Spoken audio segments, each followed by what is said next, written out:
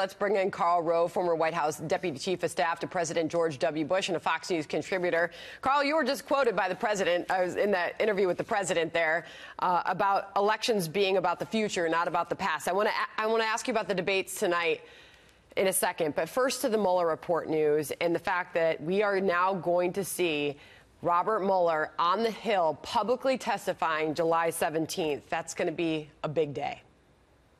A really big day, but we shouldn't overestimate how big it's going to be. Look, if Mueller stays within the four corners of his report, as he says, we're going to simply hear more of what we've heard before.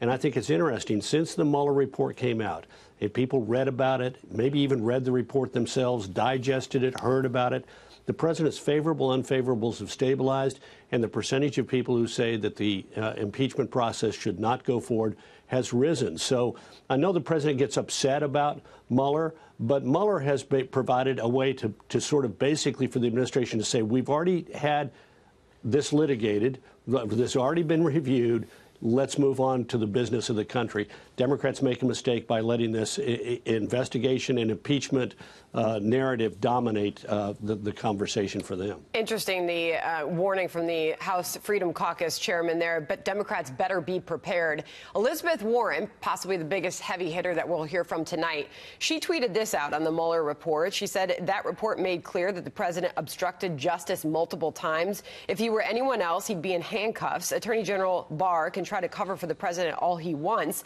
but the American people deserve to hear the full truth from Mueller himself. What does that tell you about the directions Democrats will go in that committee hearing room on Capitol Hill July 17th?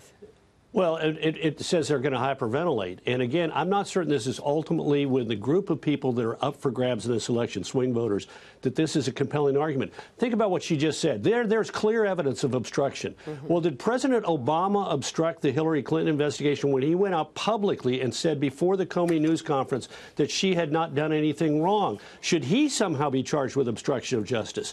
Was the Attorney General of the United States guilty of obstruction of justice for meeting with former President Bill Clinton on the tarmac in Phoenix where he wanted to talk to her? Was Bill Clinton engaged in obstruction of justice? Look, the American people are basically fair and practical, and if they keep doing this, the Democrats are going to have to start answering questions about things like that, and ordinary Americans are going to say, we've had enough. Let us move on to the business of the country. All right, so 2 nights, 10 candidates each night, Karl Rove, beginning tonight. The president was asked in that new interview with Maria Bartiromo a few minutes ago if he'd watch. Here's how he responded.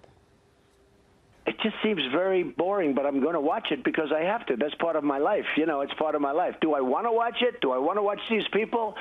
That's a very unexciting group of people. Biden is a lost soul. He doesn't know where he is, I don't think. He's changing his views rapidly. What do you expect, Karl, when those candidates take the stage tonight? Well, first of all, this is part of a process. How many debates did we have in 2016 on the Republican side? An infinite number of them.